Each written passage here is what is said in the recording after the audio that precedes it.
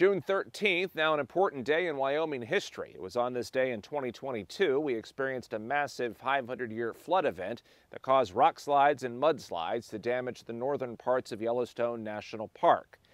There has been a steady recovery process ever since. Park staff shared this video. The flood destroyed several sections of park roads, water and wastewater systems, power lines, and other critical infrastructure. Park staff said that it was a tough time for many, and they remain grateful for the amazing support they received locally and from surrounding states during the temporary closures and repairs.